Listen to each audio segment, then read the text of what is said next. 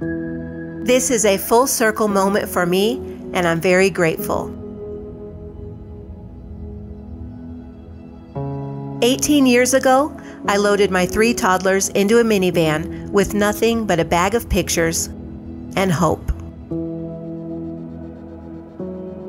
When I walked into Yavapai College, the only thing I knew about myself was that I wanted a better life for my children, and I used to be smart. I was nervous and unsure, but I enrolled.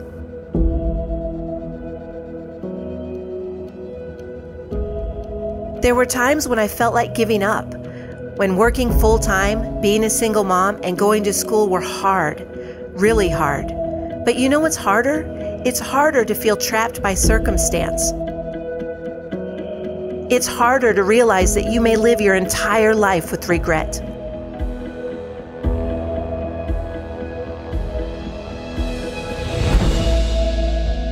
Schools specialize in hope.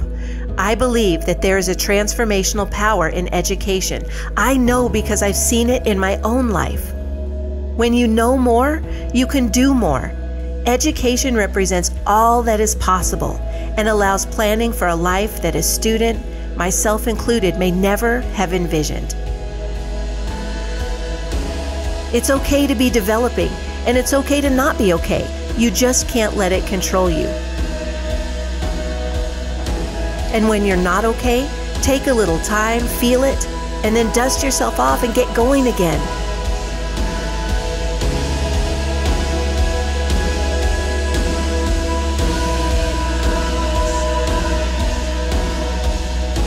Yavapai College helped me to get going again. And for that, and the mentors, the successes and the challenges I found there, I'm truly thankful.